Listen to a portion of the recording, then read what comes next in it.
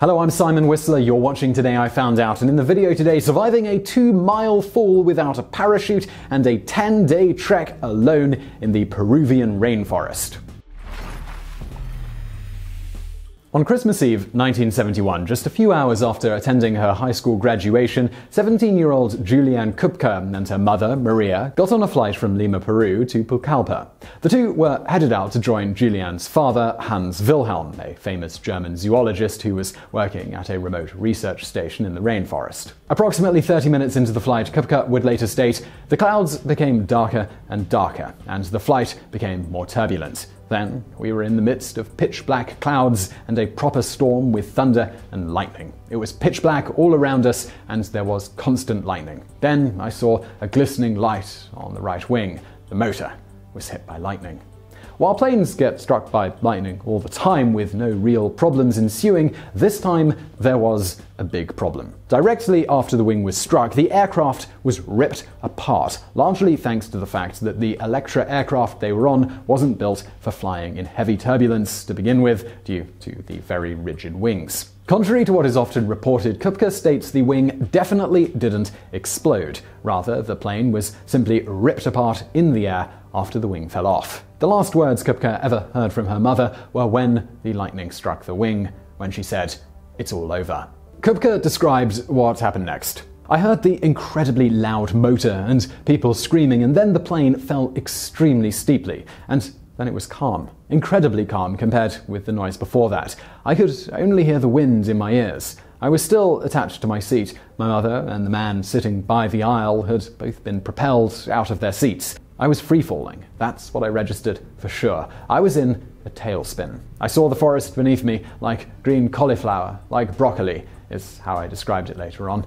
"Then I lost consciousness." Over the next 19 hours or so, Koepcke lapsed in and out of consciousness, and at some point, unknown to her, she managed to unstrap herself from her seat and crawl under it. She thinks this was as a response to the rain. Finally, at 9 a.m., she became lucid and, in somewhat of a daze, took stock of her situation. She was lying on the ground, dressed only in a sleeveless mini-dress, and was missing one of her sandals and her glasses. Though she didn't realize all her injuries at the time, she had survived the fall with a broken collarbone, a torn ACL, one of her eyes swollen shut, her capillaries in her eyes had popped due to rapid decompression from the plane, a strained vertebrae in her neck, a partially fractured shin, and several deep cuts on her arms and legs. But she was alive, the sole survivor of Lancer Flight 508, with all 91 other passengers and the crew dying. It took her half the day just to be able to stand without getting dizzy, but eventually she managed to do it, and she set out to find her mother, searching for a full day before giving up. During her search, though, she did find a bag of candy, which was her only food during her subsequent journey. She also, very importantly, found a stream. Her father had once given her the very good advice that if she were ever lost in the rainforest and came across a river or stream, she should follow it downstream, because people tend to live on or near water. Following a river long enough should get you to civilization eventually. She then set out. She knew from experience that snakes particularly liked to lay camouflaged under dry leaves, so when she wasn't walking in the water, she used her one shoe thrown before her to test the ground for snakes and the like. Unfortunately, she couldn't see very well due to her missing glasses. Luckily, she never saw any snakes. She walked as much as possible in the river, as it was an easier way to go rather than through the dense foliage. Of course, this came with hazards of its own. Within a couple of days, she started hearing king vultures around her, the sound of which she recognized from living at her parents' research station a year and a half before, only about 30 miles from where the plane crashed. Because king vultures only land when there is carrion around, she figured there must be dead bodies about that they were feeding on, but she didn't encounter any. On the fourth day, she finally spotted some. 3 other passengers still strapped to their seats and rammed several feet headfirst into the ground. I couldn't really see that much, only people's feet protruding up. I poked their feet with a stick. I couldn't touch the dead bodies. I couldn't smell anything, and they hadn't been eaten yet or started to decay. I mean, sure, decay must have started, but I couldn't notice it. I could tell it was a woman because she had polished toenails, and the others must have been 2 men, judging by their pants and shoes. I moved on after a while, but in the first moments after finding them, it was like I was paralyzed. During her trek, several of her wounds became infected, and a large cut on her right arm was infested with maggots. This is something she had seen happen to her dog before, with near disastrous results for their dog.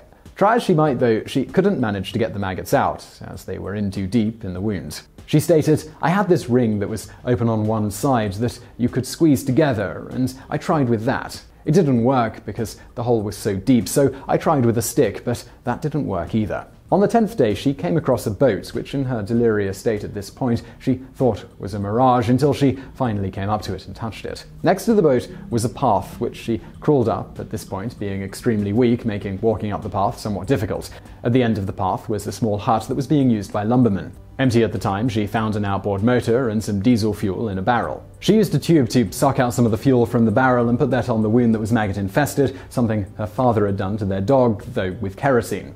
Albeit extremely painful, this worked, and most of the maggots, while initially trying to burrow deeper into her arm, eventually came to the surface, and she was able to pick them out. She then tried to sleep in the hut, but found the ground to be much too hard, so she went back down to the riverside and lay in the sand. The next day, she woke up, hearing frogs all around her, and trying to catch some to eat. Luckily for her, she was unable to, because they were poisonous dart frogs. At this point, she was debating whether to take the boat or not, something she didn't want to do, as it was stealing, but ultimately she decided to spend the night at the hut.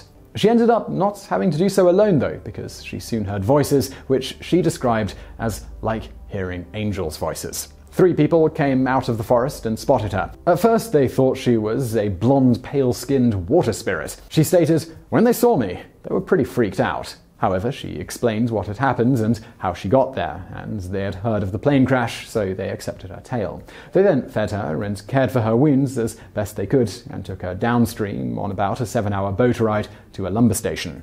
Once there, a local pilot knew of some missionaries nearby who were running a hospital. The pilot took her to the hospital in what must have been a fairly scary 15-minute flight. A day after her rescue, she was reunited with her father. She then helped the search parties locate the crash site. On January the 12th, they finally discovered her mother's body. Like Juliane, her mother miraculously survived the fall. However, her injuries prevented her from moving, and she ended up dying several days later. Now known as Juliane Diller, she has a PhD in zoology and is a librarian at the Pucallpa State Zoological Collection in Munich. If you want to learn more about her, please do check out her autobiography, When I Fell from the Sky. So I really hope you enjoyed that video, and don't forget to subscribe to this channel for brand new videos every day of the week. Also, I've got another channel, it's called Biographics. It's biographies of notable people from the present day as well as history, from Elon Musk to Osama bin Laden. You can check it out through the icon on the screen now. But if you want something else to watch right now, why not check out another Today I Found Out video or a Biographics video over there on the right. And as always, thank you for watching.